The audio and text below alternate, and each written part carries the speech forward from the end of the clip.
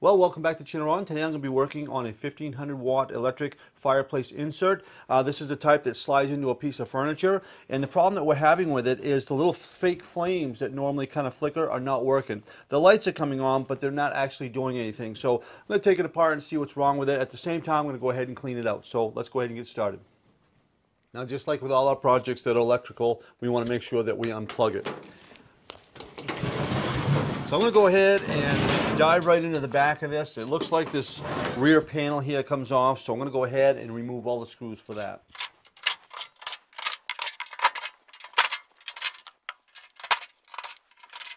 So this looks a lot like the one I had worked on in the past. You may have seen a video, and all I had to do was replace that motor. So I'm going to go ahead and plug it in just so I can see if maybe this is stripped or something, see if I can hear anything. Alright, so the LEDs are on and that should be turning. More than likely it's probably that little motor right there. So I'm going to go ahead and pull that motor out and get the part number off it and just order one, because there's nothing really that could go wrong other than that little motor. And while I'm here, I'm going to take the air hose and blow this all out, because the heater part of it still works. It's just a little flame that's not working.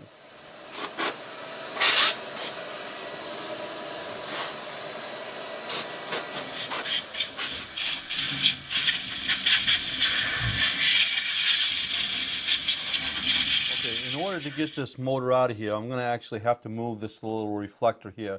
So we've got some screws on the back side and some on the bottom.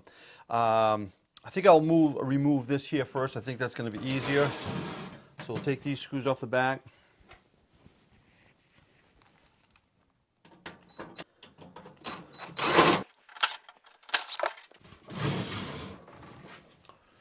Now what that's going to allow that to do is able to possibly pull this out, remove that, and then all this is just a clip, just a pin that kind of goes straight through. So we're going to kind of bend that like that.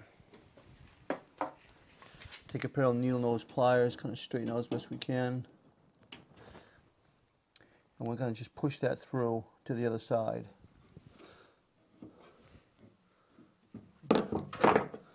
Should be able to pull that out. There we go. So there's the pin, cotter pin. And now we should be able to pull that right out of there. There we go. Now you don't want to bend that, okay? Put that someplace where it's not going to get damaged. Now we need to remove the motor, but before we do that, probably what we should do is cut these wire ties in here. Let's go ahead and cut those out of the way.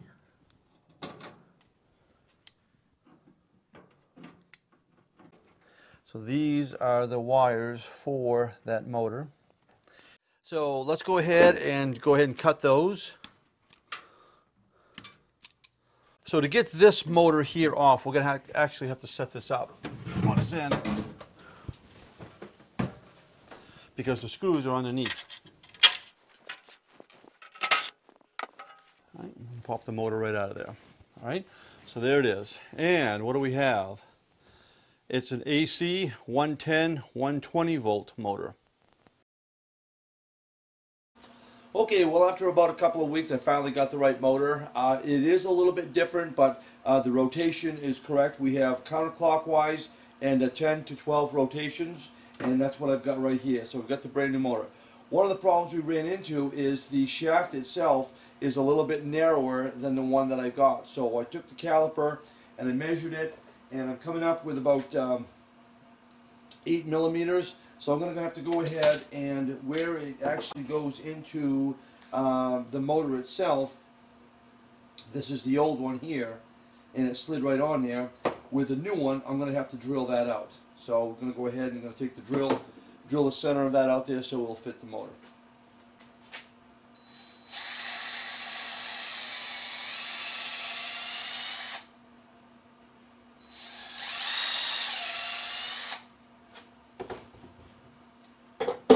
And now that should slide right in there with no problem.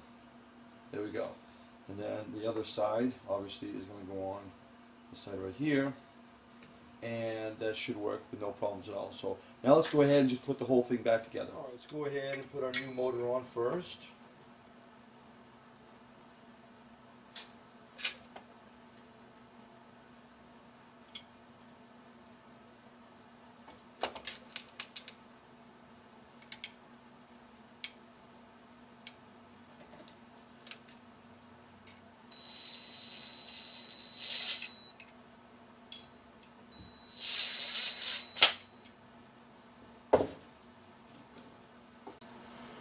Okay, next let's go ahead and put that piece on that we have the drill out. Should have a cotter key. If you don't, get a cotter pin. Put it in there.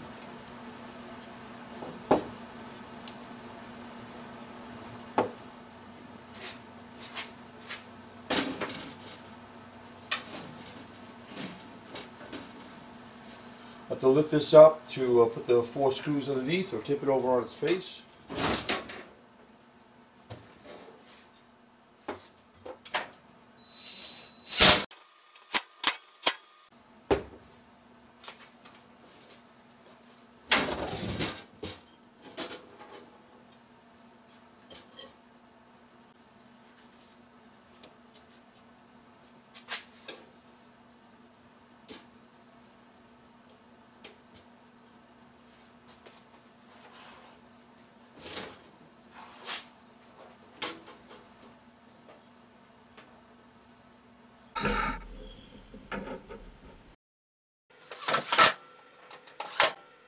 Okay, so now all we need to do is just tie the new motor in. What I should have done when I took the old motor out, I should have just cut these wires off right against the motor here, and that way they would have been plenty long enough, but I didn't think of that at the time. So what I'm going to do is I'm just going to kind of splice these into the new wire.